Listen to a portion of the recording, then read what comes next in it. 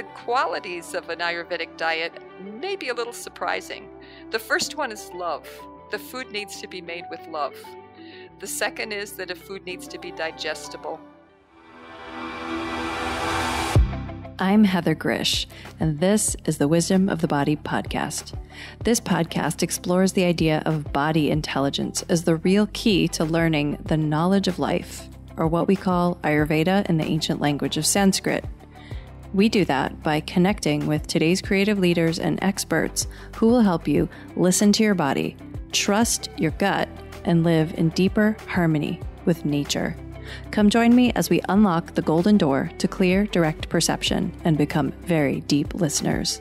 You can find the Wisdom of the Body podcast on Apple, Spotify, and Stitcher. You can also follow us by joining my email at heathergrish.com or on Instagram at heathergrish. I know you're going to love this podcast, so take a second right now to subscribe. Today I'm here with Amadea Morningstar, who works with Ayurveda, polarity therapy, and accessible yoga. She's been dancing with Ayurveda since 1983 as an educator, writer, and cook. She's the director of the Ayurveda Polarity Therapy and Yoga Institute. Her early writing includes the best-selling Ayurvedic cookbook with Urmila Desai. Her recent publications are Easy Healing Drinks from the Wisdom of Ayurveda and a chapter on Ayurveda in Leninger's Transcultural Nursing, 4th edition, which was written in 2018. She's been named one of the top Ayurvedic bloggers on the web. She's taught at Omega, Kripalu, and Shivananda ashrams, and at home in Ghost Ranch and Santa Fe, New Mexico. In her work as an Ayurvedic nutrition educator, she consults with people around the planet. A registered polarity educator, she has a master's in counseling and a BS in nutrition. Thank you so much for being here with us today, Amadea. I'm so excited to have you. Oh, Heather, I'm delighted to be here. You know, you're a beloved figure in our Ayurvedic community. And when I was a student, I read one of your books. And thank you so much for the endorsement of my book last year. And I know that also you know many of my own teachers, and so excited to talk with you today about your Ayurvedic journey and about Ayurvedic cooking and polarity therapy and marma therapy as well. You've been at this for 30 years ago. You wrote the Ayurvedic cookbook. You're like, wait, was it that long? Yeah. And 20 years ago, you wrote the Ayurvedic Guide to Polarity Therapy about hands-on healing and self-care. And I'm curious because, I mean, I know how I found Ayurveda, which was, you know, a little about, say, less than 10 years ago, actually. I think maybe around 10 years ago for me. How did you find Ayurveda that long ago in the United States? Yeah, I'm thinking when you say it that way, it does sound a lot like it's all far away. And just a side note, I'm just delighted about your work with fertility because applying Ayurveda in health and fertility is such a positive thing. The first discovered Ayurveda, I was about 10 years into my journey as a nutrition educator. I trained at Stanford and Berkeley in nutrition. And when I came to Santa Fe, people were asking me all sorts of questions about food, and I needed to get practical, like how can we use food for healing? And so in the early 80s, I was teaching nutrition at a variety of healing arts schools here in Santa Fe. And one of them had invited Dr. Vasant Lad to teach Ayurveda in this country for the very first time. And we were all excited that he was arriving because we knew nothing about Ayurveda, but we heard very glowing things about Dr. Ladd. And the whole process was a wild one because his visa kept being denied. And so for 2 years, the faculty, those of us on the faculty, were waiting to greet him. And when he finally arrived in the early 80s, we were not disappointed. And I was just delighted to be able to sit in his lectures and begin to reflect on what this could mean in terms of my work as a nutrition educator.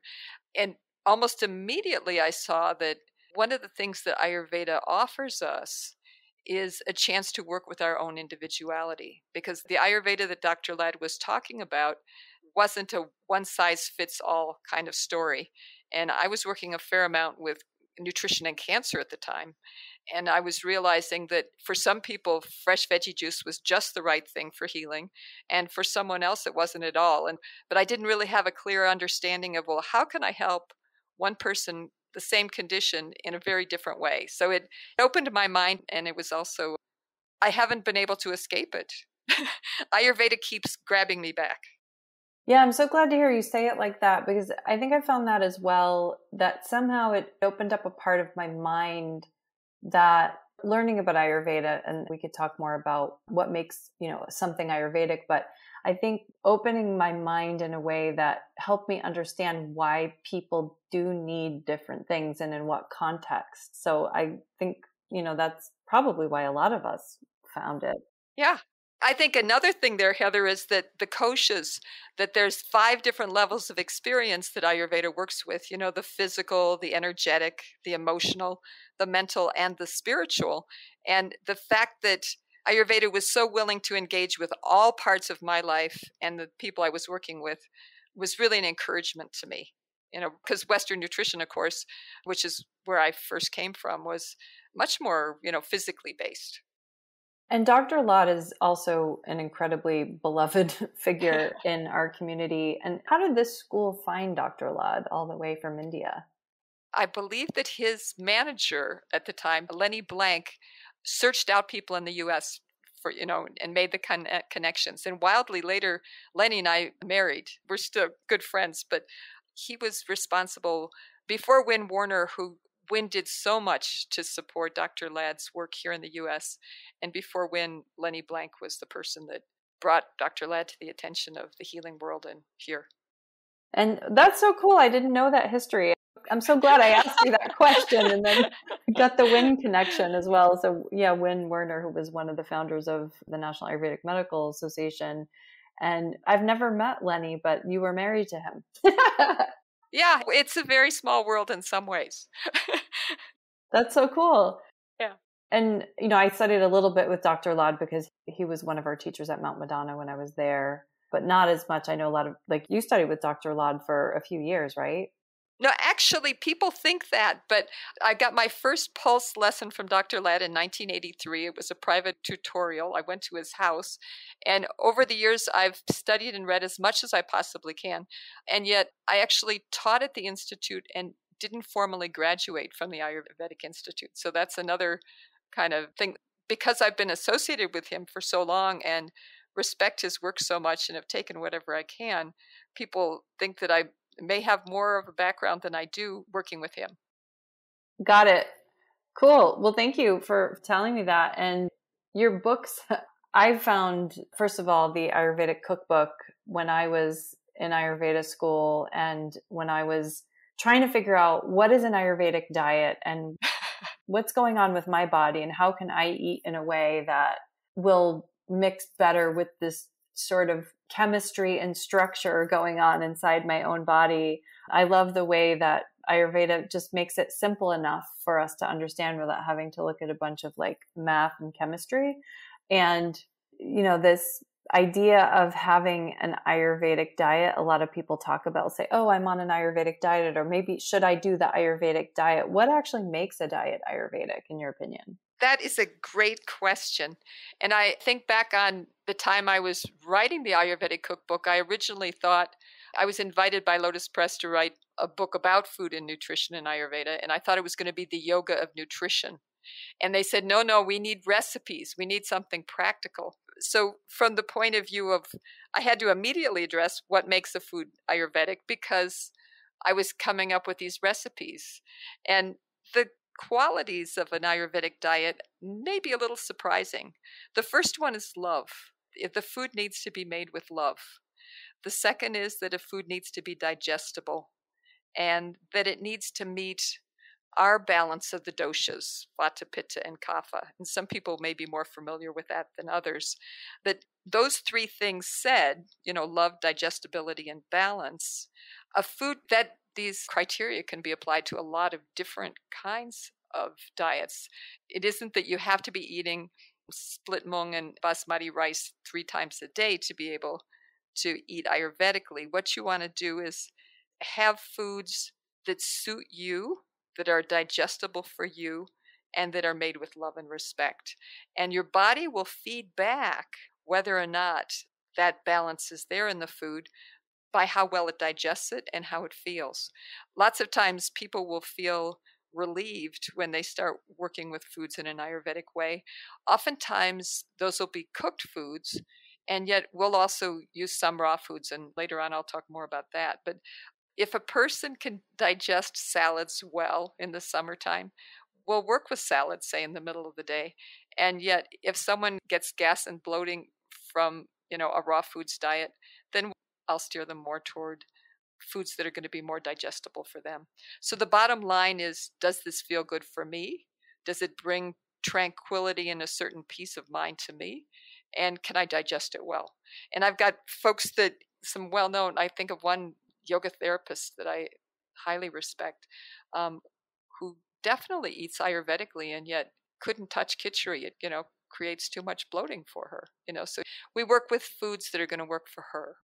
I'm so happy that you mentioned that, because I remember a couple of years ago, I met somebody at one of our Ayurvedic conferences, and it was a male. He wanted me to come have lunch with him one day. And he was like, he's like, I make an Ayurvedic lunch. Come eat it with me.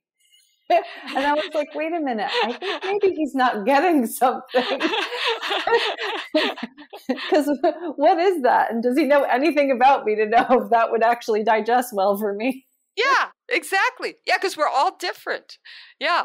Yeah. And that's where I also appreciate the use of condiments. An East Indian family would sit down at the table and the same food would be served, but there'd be different condiments in the center, like a slice of lime or lemon or some coconut or some cilantro.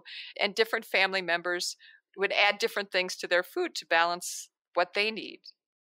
That reminds me of the Rumi poem, Special Plates. Do you know that one? Mm-mm. Oh my gosh, I'm going to have to send it to you. I don't remember the exact words. I think you will love it.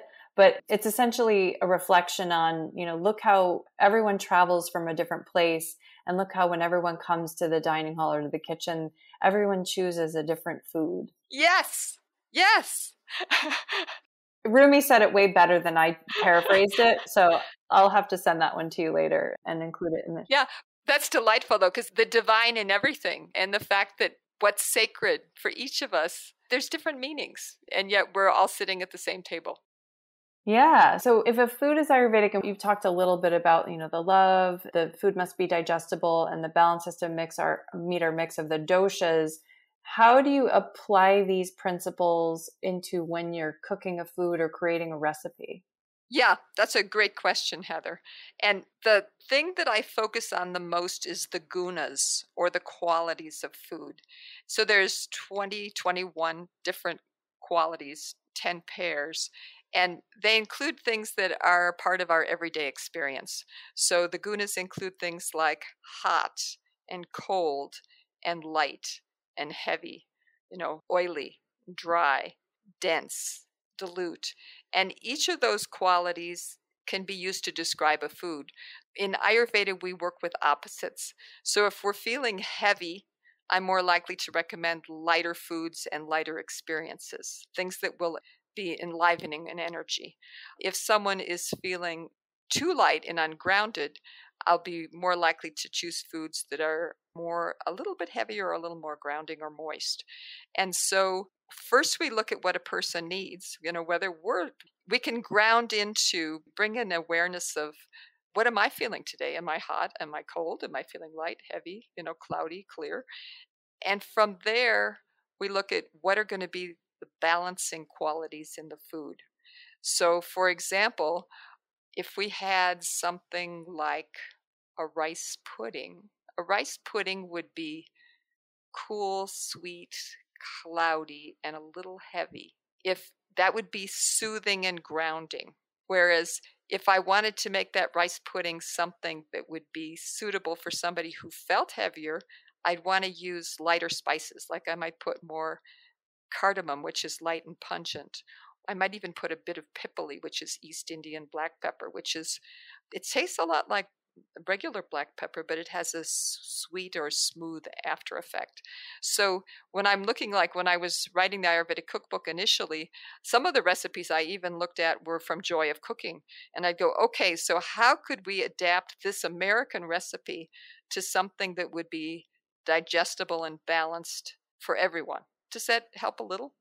Yeah, that definitely helps. And I love that you took that classic book, that classic American book, and turned it into an Ayurvedic adaptation, because obviously I think when we're learning, as I learned in the United States, and for those of us who learned in the United States and grew up on certain kinds of foods, our bodies may not necessarily tolerate some of the same foods that an Ayurvedic doctor or practitioner from India might be used to eating in India, where their bodies have, generationally built up certain Yeah. comfort levels with certain things. Like I remember when I went to India, for example, that I was in South India and every meal I ate was painful. It was so Oh, spicy. And I was like, oh my God, I didn't realize how sensitive of a person I was until I went to India. I literally at every meal was yeah. in pain. And it was also the time that I learned that, because I was so spicy. And I remember somebody said something to me and said, okay, go ahead and, cool your mouth off with this yogurt because it's creamy. And I was like, okay. So I grabbed the yogurt and it made it worse. Yeah. And Yeah. that didn't make sense to me, because in my mind, I'd always been like, no, creamy things make things calmer and cooler. But I missed one aspect of that. Which is the sour taste. Yes. And the sour taste is warm. Yeah, which is why we pittas can't have too much yogurt, or the yogurt can be diluted with water in it. It'll get a little bit of coriander in there to be able to make it more friendly. But yeah, no, I can connect, and you flashed me back to the Evelyn Hotel in Nainital in Uttar Pradesh, and they were so merciful because they knew that we Westerners just couldn't take the spice. And some of my favorite meals were at the Evelyn Hotel because they had such a delightful balance of spices and love. And it was a refuge from the heat I wasn't used to, Yeah, the heat you weren't used to. I love it. I love the way you said that. And you know what I did when I came back from India? I actually decided I was going to train myself to be able to tolerate. Uh-huh. Uh-huh. Yeah, yeah. And then there's another kind of transition where I was so thrilled at how devoted people were. Like I was in different ashrams, Baba Neem Karoli, and this is back in 83. And I came back to the US and I was shocked because the nourishment I'd gotten on the devotional level wasn't here. You'd go to a mall and there wasn't that juju, that you'd have circumambulating a temple in India. And so I realized that I needed the spice of the sacred more. And I started practicing more deeply here because I needed that nourishment. If you want to create a more receptive body, free from toxins, inflammation, and metabolic issues, would it be crazy for you to explore booking an Ayurvedic consultation with me? There's probably never been a more perfect time to do it. Every day you wait matters when it comes to your health. So if you're ready to get your body back in balance, I'll give you a 30-day plan to get you started. Go to heathergrish.com to book a consultation. That's Heather, GRZYCH.com. I'm so glad that you brought that up, actually. That's a really good point, that culturally in the United States, and I don't know, because obviously my experience of India is one little segment, because I, too, was at ashrams and traveling with more spiritual groups. So there's sort of an intentional bent, rather than going on like a culinary tour of Tuscany or whatever. There is this devotional piece that I also really felt like I gained, that I also feel culturally was missing for me. And I don't know if, every American feels that way, or many do, but I certainly felt that. And I love how you said that there were certain things that you could bring in to add that devotional piece. I mean, I remember, growing up Catholic, my family didn't do this, but I know other families used to say grace. Yeah. As ways to bring that kind of devotion in. But you're also talking about the materials that you're choosing and the foods, the specific ingredients that you're choosing, adding in the devotion. Yeah, and also love and respect as essential ingredients. So even if we're not stopping to say grace, though that'd be a very Ayurvedic thing, to pause and just, may this benefit everybody. May this be healing for every cell and may it help everyone. And on another level, we can bring that kind of love and respect to any interaction. And I'm realizing that when I hit a hard spot in say a committee interaction or something that, a bureaucratic kind of everyday work situation, that if I can ground myself and remember love and respect, then the whole thing goes smoother. So it's not just the food, it's also the connections and the interactions. Okay, you are brightening my day. Can I just tell you this? Yeah, I'm glad to hear it. I think you're going to be brightening a lot of people's days with this interview. And you mentioned, it's not just about the food, it's about these other things. And it's also about the drinks, right? And you wrote a whole book about healing drinks. I know one of the things I wanted to ask you about was like juice cleansing and stuff, but tell me about how you use and how you've seen people use drinks as healing. Yeah. Easy Healing Drinks from the Wisdom of Ayurveda is my latest book. And I partnered with Renee Lynn, who's a wonderful photographer here in Santa Fe. And we wanted to create something that was simple, easy, that anyone could do, that anyone could make, And so the drinks range from vegetable teas, which sound goofy, but it's like, you can make an asparagus tea and then, so you eat the asparagus, but you also have the tea water that you can drink later. There's all sorts of different fruit smoothies that are balanced from a food combining point of view. Some of them are really rich in omega-3s, which good for mood in terms of chia seeds or hemp or flax. And then others are traditional herbal teas. And then I do have a section with fresh veggie juices, because spring to fall, for some people, especially if you've got more pitta or kapha in your constitution, the enlivening quality of the prana in the fresh veggie juices can be really delightful. I've got one that's kind of wild, that it's a combination of fresh carrot, beet, and fresh peppermint. And it's to build the blood. It's a rakta enhancer. And it looks wild and deep pink, and it tastes quite sweet. But there's different ways to combine things that can be very fun and really easy. Like this morning, I made a rasa tea, which is, I do a half a gallon of rasa tea for hydration. It's kind of the traditional fenugreek, peppermint, ginger, a little bit of licorice or marshmallow root sometimes. And I'll do it in big mason jars. And today, my husband and I were both going, kind of heading out for a hot day. And I thought, well, what can we kind of zip ourselves up with, before breakfast? And so I blended up rasa tea with a ripe banana and split it for the two of us. And it was so easy and so tasty. Lots of times people think that, if you're going to make a drink, that it has to have some kind of heavy duty concentrates in it. And yet, especially when you're needing something lighter, some of the medicinal teas that make a great base for a smoothie. Yeah, and you mentioned this idea of, this kind of late spring to the early fall period of where the sort of fire element might be up more in a body for a person, and how that's, kind of more of a beneficial time to be imbibing some of these things for a lot of people. And you're making me think also about with women's menstrual cycles, like the different phases of the cycles even. Do you have, like, let me just throw out an example, like a drink that you would recommend for somebody who's been having like heavy, very, very heavy bloody periods? Wow. I would have to think about that one, Heather. Actually, the first thing I think about is asparagus, though. Ooh. Asparagus is used Ayurvedically to slow bleeding, in particular hemorrhaging related to the menses. And so Dr. Ladd used to recommend 2-3 servings of asparagus a day in that situation.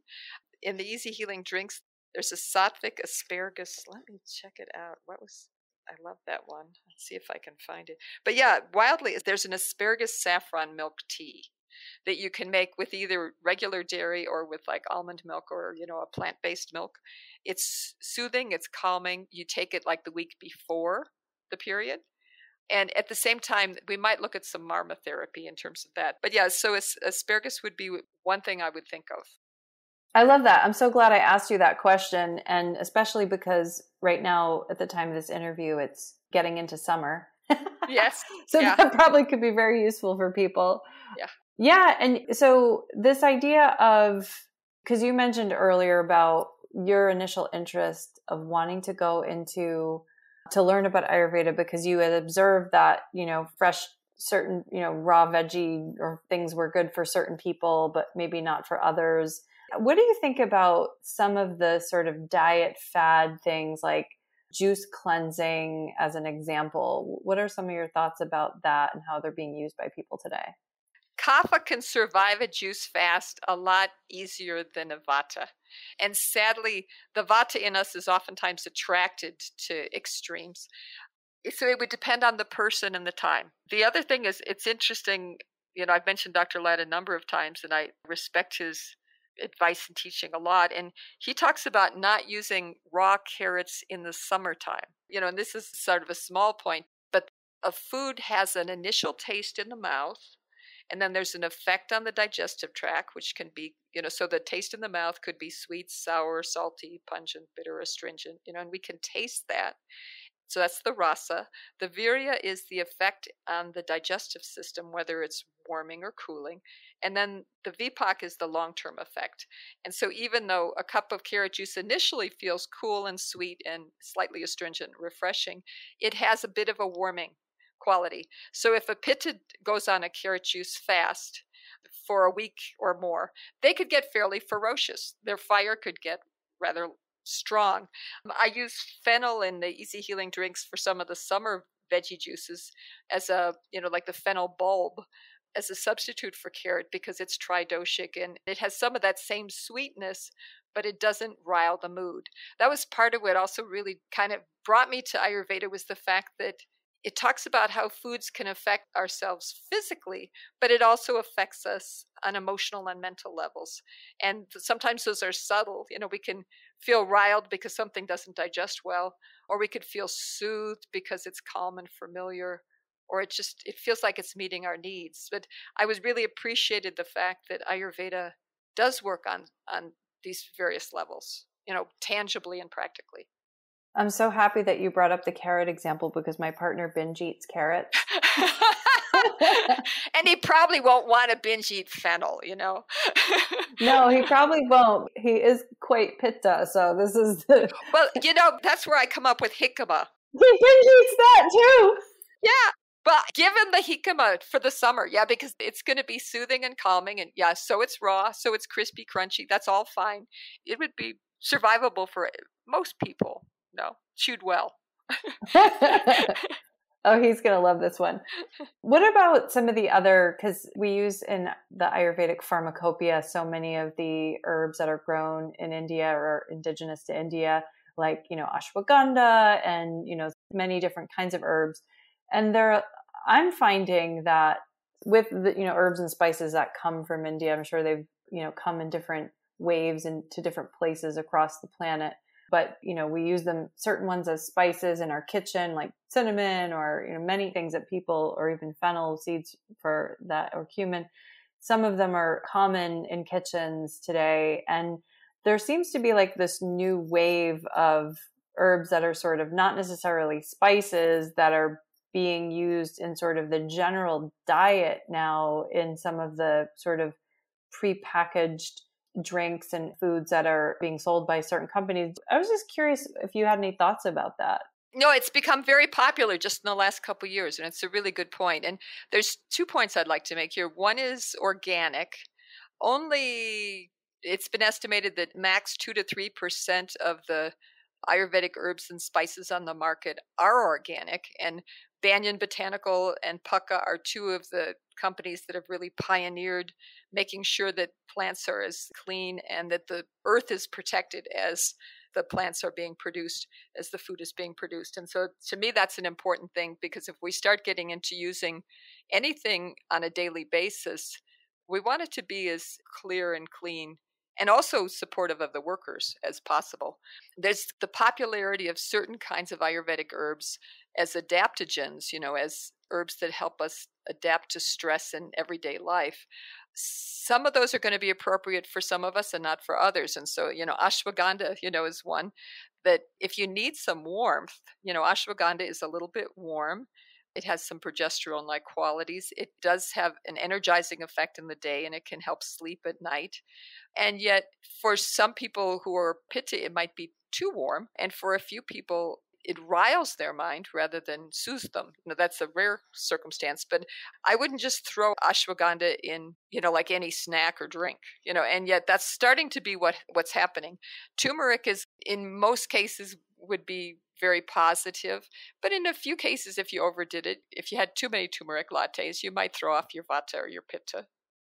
Yeah, I noticed when I was I think it was a Starbucks or a Pete's coffee, which is local brand, that there was like the golden milk coffee or something. Yeah. And in some ways that's great in that there's the different Ayurvedic herbs like turmeric or even fenugreek help clear fats from the bloodstream. And so and when we're looking at a country where, we eat 40 to 45% of our calories, from delicious fat, those herbs that are going to help keep the blood clean could be appropriately used. Yeah. I'm going to invite you to experience some Marma and polarity therapy. Oh, I love that. I was just about to go there. Okay, cool. And anyone that's listening, you can also play with Heather and I. You rub your palms together and bring the right hand to the center of your chest and the left to your belly. And just begin to bring your breath and awareness to these 2 points, right hand at the chest, left at the belly. And as you breathe in, notice how you feel in this moment. Just check in physically. Let yourself ground. Come to neutral. And maybe even feel a bit of a sense of spaciousness with the breath. This is a basic use of Marma therapy, which are therapeutic points in India, with polarity therapy, which is combining 2 points in an energetic way. And in this particular process, what we're doing is we're grounding the energy. The right hand sends energy down to the left. You can also use Marma therapy to support digestion. And we haven't talked too much about complex food combinations, but there's no shortage of them out there. And there's a few places I'd like to just mention. One is if you bring your fingertips to your temples and gently make circles there. This is a great one for, believe it or not, calming vata and nervous indigestion and gas and bloating. To rub your head in the midst of gas and bloating sounds a little goofy. Then the next place would be just coming back to that navel. And the navel is like the ginger tea of Marma points. It supports our digestive harmony on a wide range of levels. It impacts liver and stomach, spleen, pancreas, small intestine, large intestine. Right now I'm just making little circles at the navel in a clockwise direction. So coming up and then heading to the left, and back down or around to the right. And this would be something that if you wanted to stimulate, support digestion, you could do before meals just for, a few minutes. At the same time, sending love and respect, to your body, like, okay, body, let's slow down and get simple and eat what we need. And then the last one I think I'd like to mention, well, there's 2. One is to bring your right fingertips up to your forehead and gently just place them there. And this is the Marma point that relates to mental digestion. And we can work so hard sometimes to digest what's been happening in our lives that it impacts our physical digestion. And if you place your right hand here at the forehead and the left at the navel, it's a way to start calming and settling and enlivening our digestive process as much as we need. The last point I would invite you to experience would be to leave that left hand at the navel and bring the right hand to the top of your sternum, your upper chest. And you can find this point if you find the clavicular notch, that hollow, and then slide onto the chest, just to the top of the sternum. People with bodywork experience would know this is the manubrium, that first little hollow at the top of the sternum. Just holding your fingers there for a moment. This is a place to calm in terms of emotions around eating. And so it's a way to settle our energies, send ourselves some compassion. It's been a long haul. We've all had such things happening in this last year and a half. And just to send love and compassion to yourself and everyone you know and don't know in this moment. So lovely. Thank you so much for sharing that, Amadea. And I don't know if our listeners actually have heard of Marma therapy before and what you just allowed us to experience. And it's very similar to probably what a lot of people have experienced in their yoga classes. Some yoga teachers will cue the touching of certain points on the body. Could you tell us briefly about marmas? Yeah. I was delighted to be introduced to Marma in the 90s when the Secrets of Marma came out in India. And Marma therapy is an ancient form of healing that was originally created as a defense art for monks in India traveling in dangerous places. And it was found that certain places on the body could be vulnerable, and literally Marma means vulnerable. And yet later it was discovered that these were not only effective points for protecting oneself in a self-defense sort of method, but that used with a healing intention, places like the center of the chest or the middle of the navel or the forehead were all therapeutic points for healing. So these have been used now for thousands of years. And oftentimes, if someone has experienced panchakarma or an Ayurvedic massage, almost for sure the person that's giving you an Ayurvedic massage is very specifically working these therapeutic points as a way to enliven your physiology and your mind and heart. Yeah, and probably people might be familiar with acupuncture in some way, or acupressure. Mm-hmm. What I was told from my teachers was that those two practices were influenced by the Ayurvedic practice of marma therapy. Is that your understanding as well? Yeah, there's a fascinating book, I think it's by a man named Frank Ross, that Lotus Press put out years ago, which compares the development of Ayurvedic marma therapy and acupuncture. And there was also a form of East Indian acupuncture many centuries ago, too. The Tibetans were the characters who brought traditional Chinese medicine and Ayurveda together about 1,000 years ago. They had healing conferences in Tibet where they invited Chinese practitioners and East Indian practitioners to share ideas. And that was the kind of the birth of Tibetan medicine. So there's been a cross-pollination that's been happening for quite a while. Amadea, I am so grateful that we had this time together today, and I love speaking with you. And I also feel like I learned a couple things today. So thank you so much. Oh, you are so welcome. It was a delight to be here, Heather. And I just wish you and all of your listeners the best. Thank you. And tell them how to get in contact with you and learn about your work. Yeah, thank you. It's AmadeaMorningstar.net is my website. And you can see my blog and the different books in the shop. There's Easy Healing Drinks from the Wisdom of Ayurveda and all the different books that I've written. And yeah, please visit me there. Thank you so much for being here on the Wisdom of the Body. Take care, Heather. Thank you for tuning in and dropping in with us today. Don't forget to subscribe, rate, and review this podcast. I really want to hear your feedback. To learn more about my work, visit heathergrish.com. That's Heather, GRZYCH.com.